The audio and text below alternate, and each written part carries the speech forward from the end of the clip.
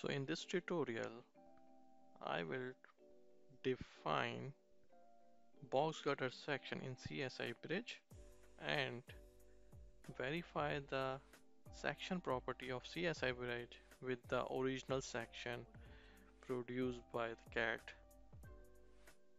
in AutoCAD or in MicroStation.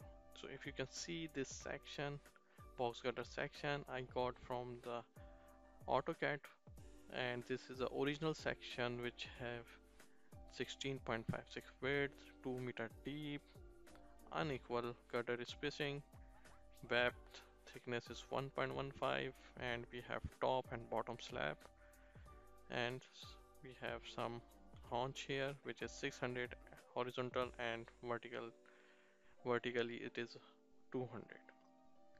So these are in and these all are in meter, so that we can convert into meter later on. So if you can see, this section I got from AutoCAD, and then I calculate the section property of this box gutter section, which is the area which we need to calculate the self weight of the box cutter, and the IZ is the moment of inertia, which is 7.35. So this property we are looking exactly in the CSI bridge, and this is a CG from the bottom 1.06. So before starting CSI bridge, let me explain you further that this section is unequal gutter spacing. That's why I selected this section to define this section in CSI bridge. So let's go to CSI bridge and remember this dimension, or if we can make two screen to define this section properties. Okay, now I'm going to CSI bridge. So open CSI bridge. From here, if you are you have to go to the file, new. Once you click to the new tab, then you have to wait little, as my PC is very slow.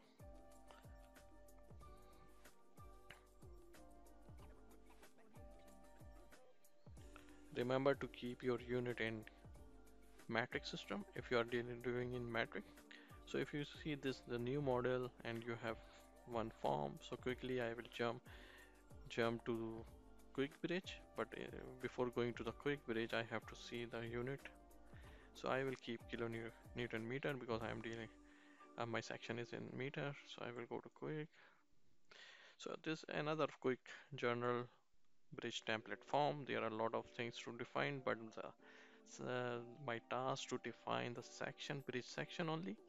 So if you see superstructure data bridge section, now there are, if you click this, there are a lot of things. So I suggest you if you go to the edit, you can define this section. But the problem I can see here, there is no shape. Either you have to look here that the external gutter vertical slope. So I will recommend you just you click here OK, and wait for CSI bridge to produce one CSI model, the bridge model, which you can change in the later stage. So once you get this one, go to undo form. Now go to components, and if you see here, this is, you are interested in deck section, go to deck section, modify this. Now from here you can go to add new section, which is, now you can see there are a lot of shapes here which are the same as in the first template form, but here you can see the section shapes, and you can pick the nearest section which you have. So if I go back to my section, if you see this section is, I have vertical girders here, so this option suits me more. But at the same time I have to see some limitation. If I click this section, let's suppose, so if you see all girders are vertical, but the problem with this, I can see this is equal girder spacing, which is not my case. So further, this, if you see, there is no, this is vertically, so there is no radius defined here and in this section. But in my case, if you see, we have some radius here. So I will not select this option. I will cancel it. I will go again, add new section. Then if I see this is a sloping girder, which is, this is also not my option. Similarly, these are all clipped radius. So in this case, I have one advanced option. Let's explore this option first. So in this option, the thing why I selected this option, because if you see S1, S2, S3, so these are different girder spacing which I am looking for. But the thing is, this is inclined. I have a vertical straight girder.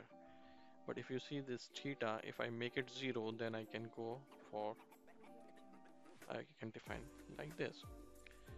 So this is more suitable option for me. So I have already defined my section in one of other file. So let me go to that file. So this is a section which I define. If I go to again superstructure text section, if I click here, if you see this, I have changed the name. I will go to the modify. So you can see this, I have defined already this section, which looks like to my desired section. And then how I define that section, this I will explain you now.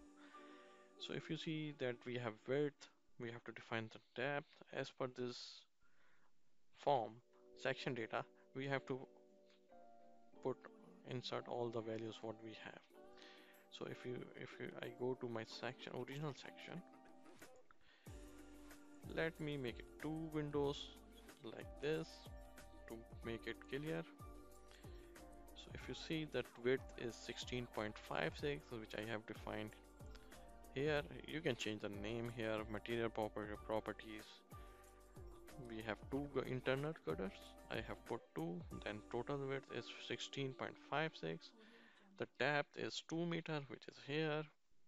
Now the constant girder spacing, I put it no here because the girder spacing is different here. 2.636, 2.6262. So that's why I selected here no. Then if you say this, see, you can see this option, constant girder and fillet dimensions. I selected yes because we have constant fillet dimension, which is here, which is 600 by 200 haunch size. Similarly, the constant slab thickness, yes, we have constant slab thickness here, and at the bottom it's. Now keep girder vertical once you are doing in the area model, then you can say yes for that right now. Now if I go further down, so the girder web thickness is 1.1, which is this one for all.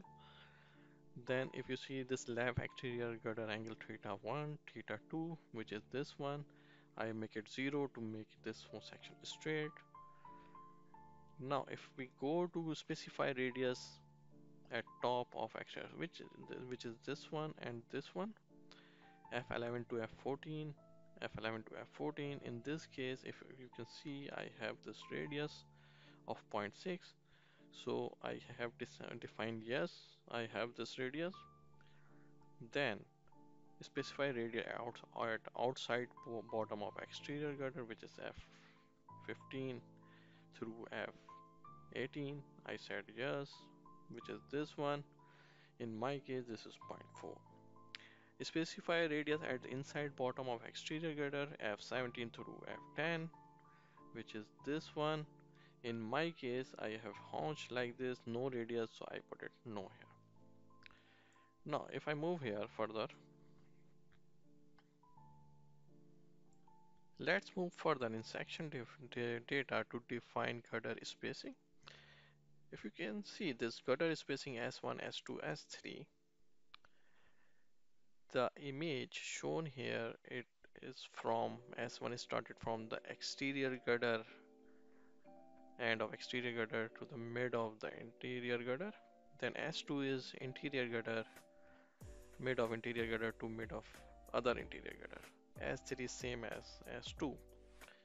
So if I go back to my original section, which is this one, in this section you can see that I have different girder spacing. This girder spacing is not the same as S1, S2, S3 because this is the clear spacing between the girders. So in this case, to input in CSI bridge, I need to calculate S1, S2, S3. For that, I have calculated S1, S2, S3 here at the bottom of this Excel sheet. So S1, as I define you, if I click here, so 2.262 is a cell width plus I have added exterior girder thickness, which is 1.15, and mid of interior girder thickness, which is 1.15 multiplied by 0.5. So this will give me S1 and S3 from starting from here and ending from this side. Similarly, S2, if you can see 3.786, how I got this value.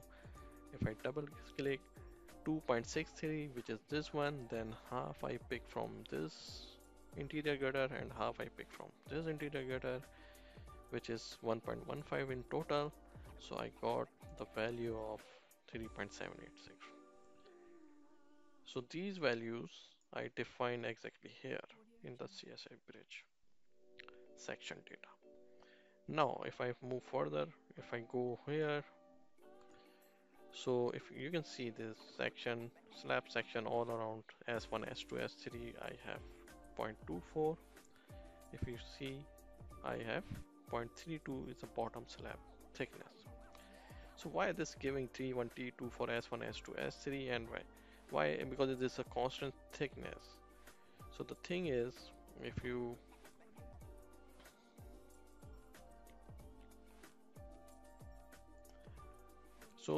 intentionally, what I did, I put it here constant slab thickness no, to explain you that if we make any one of this option no, then we need to define that somewhere in the below in the form, somewhere here. So in my case, the thickness is constant, so I will go back again, I will say yes. So now if you can go back to see the slab thicknesses, so we will get only one thickness, which is T1, which is valid for all this section, T2 valid for this section, which is 0.32. So in this case, we need to define only one for the top slab thickness and one for the bottom slab. Now go further. If you see this radius data, as I explained you earlier, that F1, F14, which is this one, and F15 through F18, which is the bottom, this side. So we have this radius in original section. If you see 0.6 radius, which is this one, so I put it here 0.6. At the bottom you can see 0.4. I put it here 0.4. So and the section, it will match with the original section. Now go further down. Now we need to define this. If you can see this haunch, I have mentioned here horizontal, which is this direction, is 0.6 meter, and vertically this is 0.2 meter. So all the haunches are same, so I have to keep this on in my mind, and I will quickly define this fillet horizontal dimension. So let me go further down. If you go further down,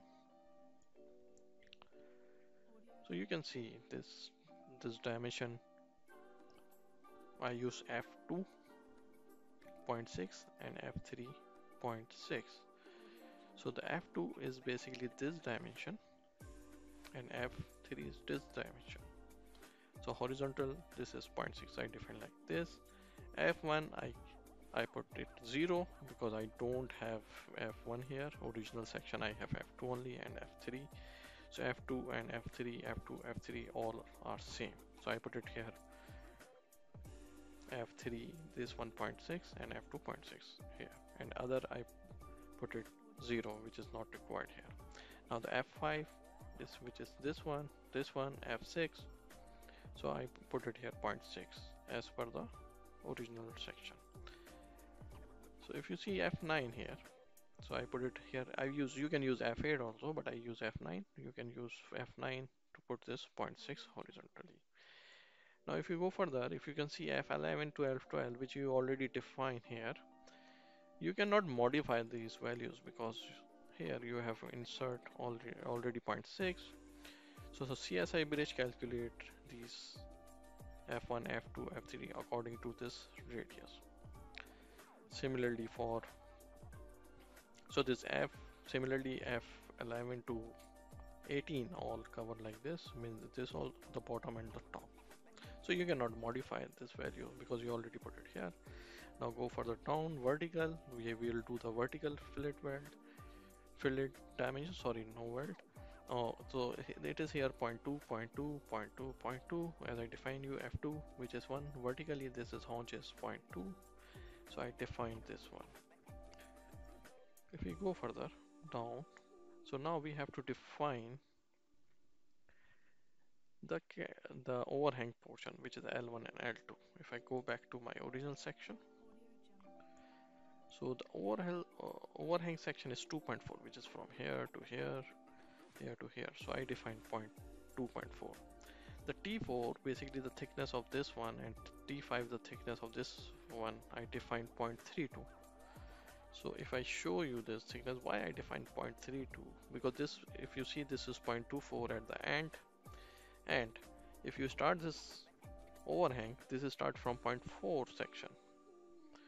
So the thing is, I took the average between these two values because this sloping here, so there is no option to make it slope like original section. So on the conservative side, I have took 0.32 by making the average of this one. Similarly, I took this 3.2. So this is the way we define whole section to match with our original section. So now the thing is whether we define it correctly, that we need to verify. How to verify that one? So just keep in mind that we have this original section which has 15.539 is the auto area, 7.35. If we match this value with this one, then it means that we define this section correctly. The bottom CG is 1.06. So let's go and see whether we are getting the same property or not. So for that, if you see this, after putting all these values, we got this section which looks like similar to my original section. Now if I click show section details here, I will get this section, one more section. But I am interested to know the section property of this section. So I will click here, section properties.